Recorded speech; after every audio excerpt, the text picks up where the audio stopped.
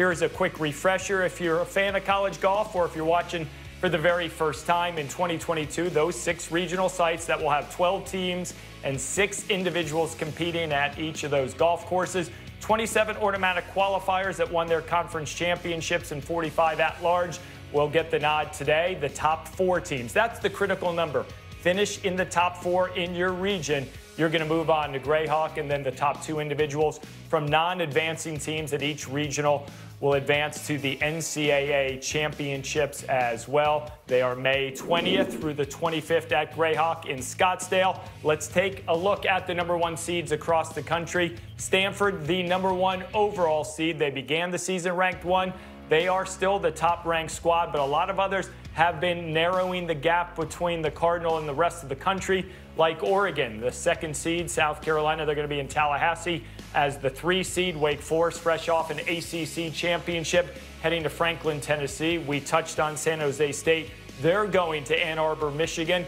And then Oklahoma State, the 6th and final seed. They'll be playing host to their regional in Stillwater, Oklahoma at Karsten Creek Golf Club. So let's go out west to Stanford Golf Course in Palo Alto, Stanford, California area, if you will, on the farm. One of the late ads, the 2 regional ads when they went from 4 to 6 for the women. Stanford, as we just told you, number 1. They're at home.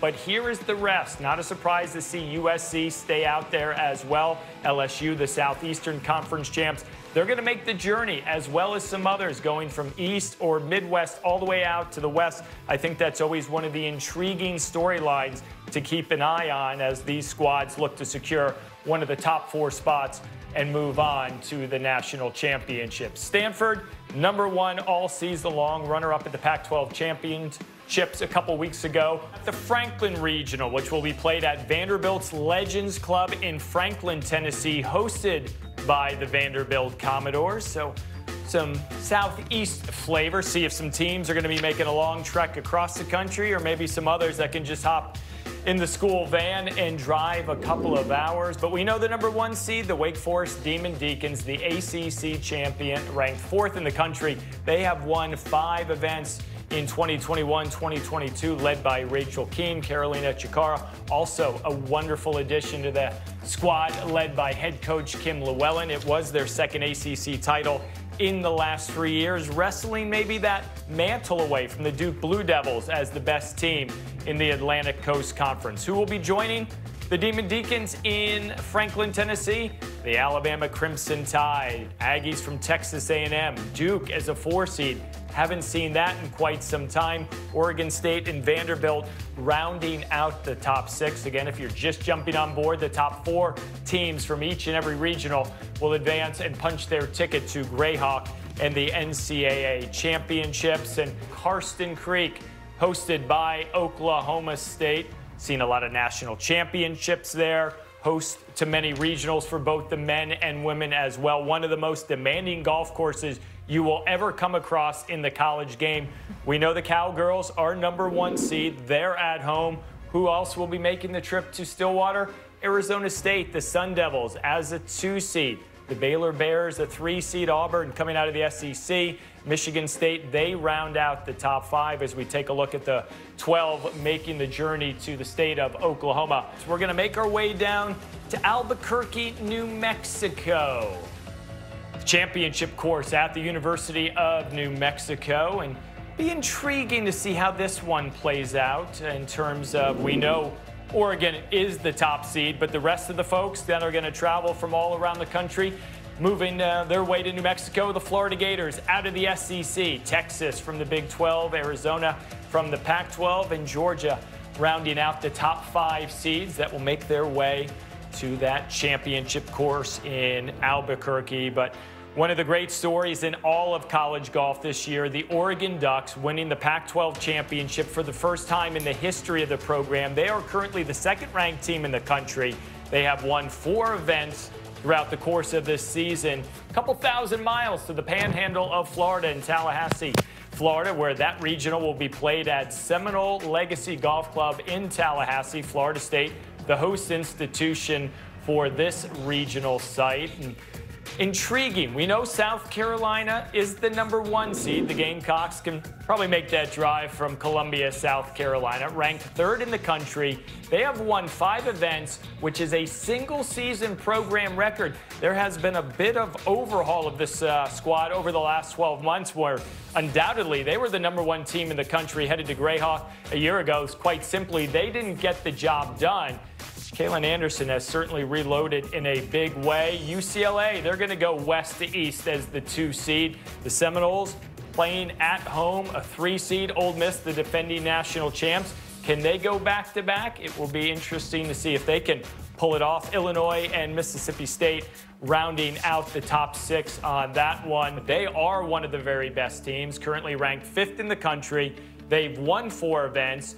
All of those in the spring, continuing to get better and better as this season moves along, and they're looking to hopefully push that story all the way through to playing for a national championship in a month's time at Grayhawk Country Club. But before we get to Grayhawk, if you're San Jose State, they've got to go to Ann Arbor, Michigan for that regional at the University of Michigan golf course, and could be chilly.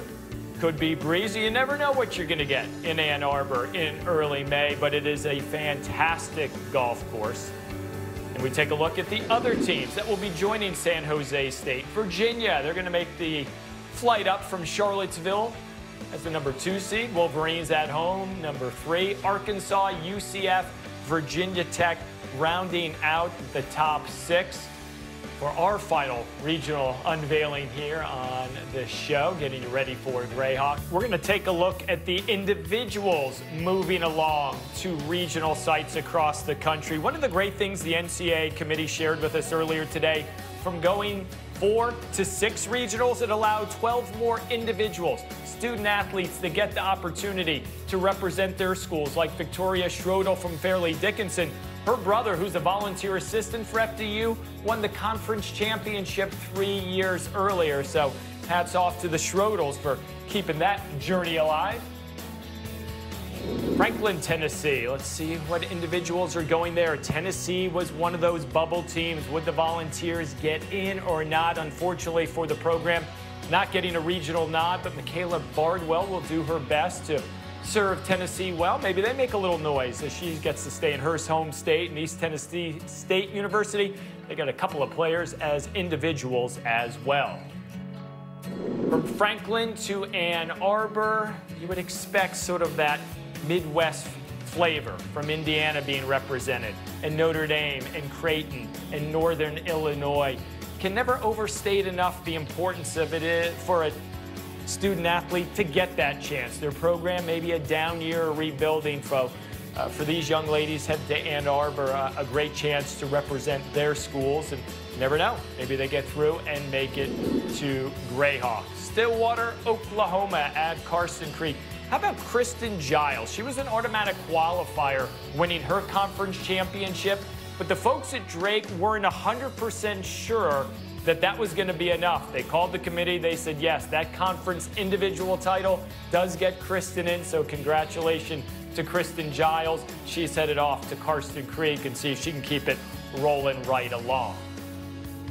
Stanford, our first regional site, and what a story Kristen Beatty is. Make that Kirsten Beatty. Apologies, at Nebraska. Go back 5 years ago. She's a walk-on for the Cornhuskers. Now a 5th-year senior. What a way to wrap up your college career, to go one more week at least and represent the program that has meant so much to that young lady for the past 5 seasons. And our final site, Albuquerque, New Mexico. The individuals there, a couple of Lobos. They were potentially going to get in as a team. The numbers didn't fall their way, so some home course advantage for those 2 ladies. San Diego State as well